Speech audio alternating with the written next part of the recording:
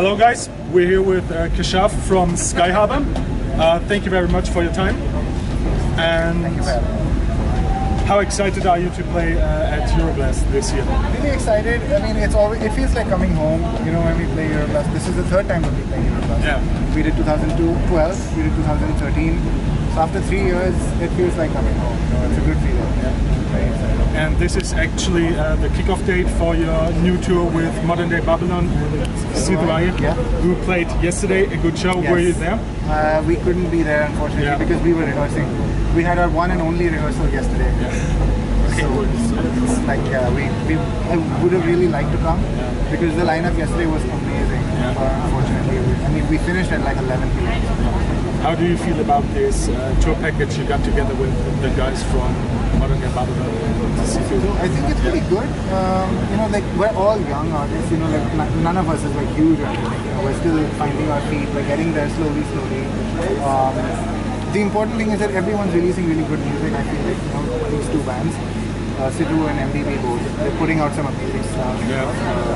Fantastic musicians, which is the most important thing. You know? So, and they're good friends of ours, obviously. Like Sidhu, I've known him for so long now. You know? So we had the option of basically, because it was our headliner, so we had the choice of, you know, we could choose who we take out with us. So he was the obvious decision. We asked him and he said, yeah. Why wouldn't he? Yeah, why wouldn't he? Such a great package. Yeah, we get to hang out and, you know, we basically play music with friends for once. So which is awesome. Which is awesome. Yeah. So you just said you had like this one rehearsal yesterday. Yeah.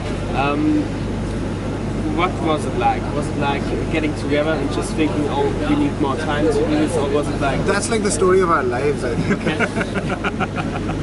You know, like, because everyone lives so far away, so we don't get to like rehearse on a regular basis. Right? So it was a case of like everyone fly in, spend one day just, you know, putting all of the stuff together, because your rig and, you know, all your equipment, everything is like separate, right? So we have to put it in a rack and make sure all the connections are fine, and just troubleshooting all of that stuff. It takes a really long time, like much longer than you think.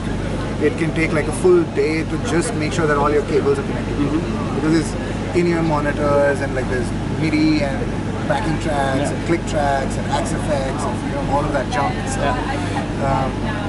you know, we had 2 days which we said we would rehearse, but we ended up spending 90% of the time on just getting shit ready, and 10% just being like, okay, do you remember your parts? Do you remember your parts? Let's just do this once and then hope for the best. Okay. So we're hoping for the best. And how does it feel to be together again as a band?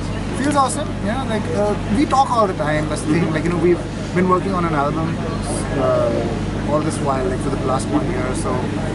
We're in touch like 24/7. Like we have a WhatsApp group where everyone's just like all the time. Just, what do you think of this? What do you think of that? So we're all talking all the time.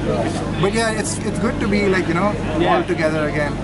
But then, you know, when we did the US tour last year, again, for the first 1 week it felt like, okay, you're still getting used to the idea of being around these people all the time. But now it just feels like a few hours and it's like, okay, cool, we're in tour mode. Okay. So let's do it.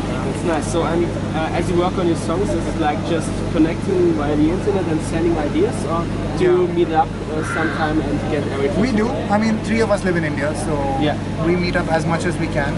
So every couple of months or something like that. So, but it's all on the computer.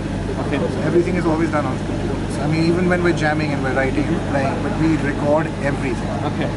You know, because it's like so 2 of us have got an idea and we record it, then that's the only way we can communicate it to the other guys who are not in the country. Right? So there's this Dropbox folder which is shared with everyone that just keeps getting updated all the time. I can show it to you, it's hilarious. It's like, idea 1, 2, 3, 4, 5, 6, 7, 8, 9, 10, 42, 43, so it's like... Do you think it would be easier if you would stay in the same city, actually, or do you think it would be like... It would be easier, for sure, in a lot of ways. But I think it is very unique what it is right now. You know? So, and I think it works. We would probably have not gotten, say, Eric as our singer if the requirement was that everyone needs to be in the same city, because he's on the other side of the fucking planet. But, so, I mean, it's...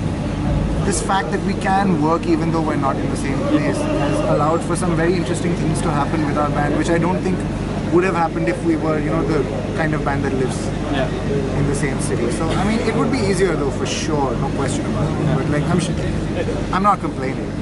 I mean, I'm okay with things the way they are. Yeah.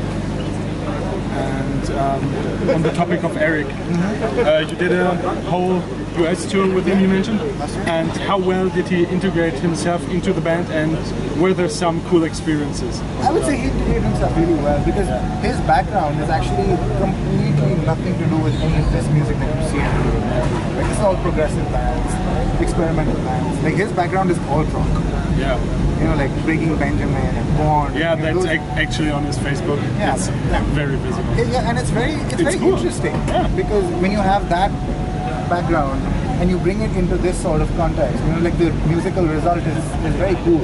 Yeah. You know? And because I feel like what has worked for us musically in the past, why I think a certain number of people have got behind this, is because although the music is progressive, it's experimental, you know, it's technical and all of that stuff, but it's also accessible. Yeah. You know, I think people can get into it even though they might not necessarily be musicians. So I think non-musicians can also enjoy. No, I'm not going to fall. So I think non-musicians can also enjoy what we do. Yeah. So I think that's probably because of the alt rock background that we have. I mean, not that Dan couldn't do it. Dan was also amazing. Yeah, of course. Yeah, Eric has that sensibility. Like he writes very catchy vocal lines. So. Yeah, his vocal lines are really impressive, especially those highs in Blindside. Yeah. How many takes did he take to record it? I have no idea.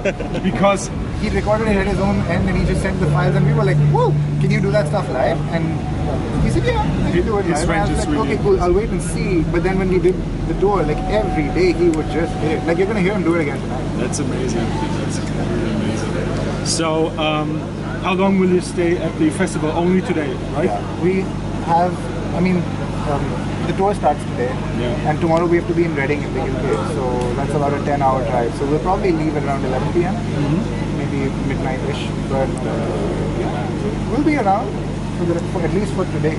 Yeah. Is there any band you're especially looking forward to?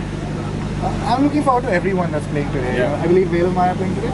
Yep. Yeah, I mean, it's really good to see them. You know, we've supported them once at TechFest before. It was amazing. Unbelievable. I was really looking forward to coming yesterday and catching animals and Dead Letter Circus and all of that, but we couldn't make because we were rehearsing. Yeah, it's really sad that Letter Circus was Man, you know, I saw them last time at Euroblast in 2013. They were so good, you know, so I was really upset that I couldn't see them, but maybe some other time. I'm sure our paths will cross at some point. Yeah, that's true. So that would be it, I think. Is there something you would like to add, or something that needs to be said about Skyharbor? Not really. We're working on a new album. You know, check it out when it comes. Hope you enjoy it. And if there's anyone who's coming out to any of the shows, just send us a message, and you know, we'd be more than happy to meet and talk to everyone, whoever wants to, you know, hang out with the band. We're always down for that kind of stuff. So yeah, thanks.